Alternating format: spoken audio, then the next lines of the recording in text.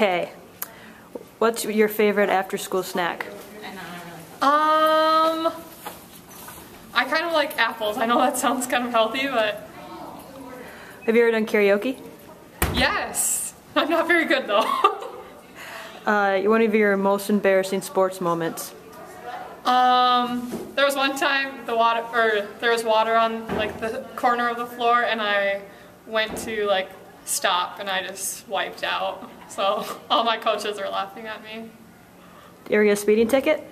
No, but I did get voted best driver by my senior class, so hopefully that continues. Did you have braces when you were a kid? Yes, I did. Me too. It was awful. Yeah, they were pretty cool. I could change the colors every week or whenever I went in, I guess, so that was kind of fun. Last text you received, who was it from? It was from my sister, telling me to like have a good weekend and good luck in my game, so that was kind of refreshing. Awesome. Do you still have a stuffed animal from when you were a little kid? I'm sure I do at my parents' house, but I don't here at college with me now. Favorite athlete? Ooh, I'm not really into this stuff, but I don't know. There's a lot of really good athletes, so. Professional athlete. Do you have anybody, football or? Not really.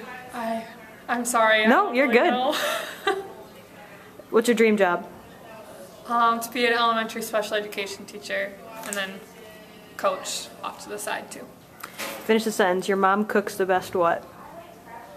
I would have to say mashed potatoes.